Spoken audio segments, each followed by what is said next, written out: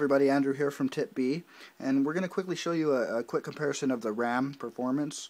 I have the original iPad here and the new iPad 2 on the right, and what I've done is I've gone ahead and I've loaded all of the stories from today from Tip B's main site, and I've opened them up into background tabs. Now with the original iPad, it only has 256 megabytes of RAM, so often when you're browsing the web and you open up a tab and you switch back to the previous tab that you were viewing, it's going to reload the entire page because it simply doesn't have enough memory to keep every tab in a live state.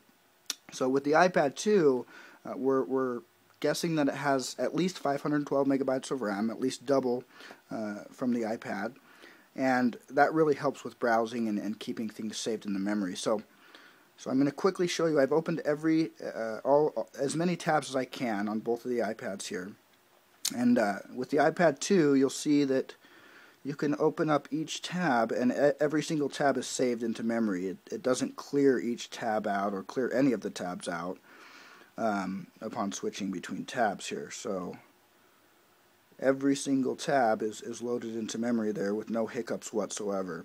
Now with the iPad, the first iPad, you load another tab and it seems to again refresh the entire page.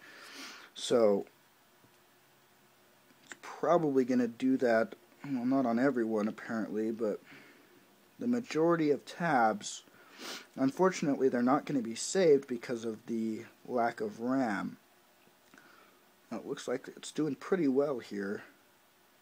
There's another one that had to refresh, and there's another one that had to refresh. So about half of the tabs were cleared out here, and another thing that you'll notice is the checkerboard effect when I'm scrolling up and down quickly here.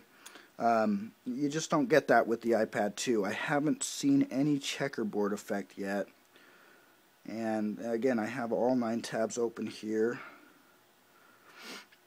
and I'm not seeing any of the checkerboard effect happen. Now again, you scroll up and down on the original iPad and you get that immediately. So that's a pretty good understanding of how much better of a performer the iPad 2 is, and apparently how much more RAM it has. I'm guessing that it has 512, but again, it could have as high as a gig.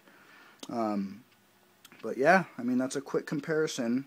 Obviously the iPad 2 is performing much better than the original iPad when it comes to scrolling in the browser and keeping tabs open in the background.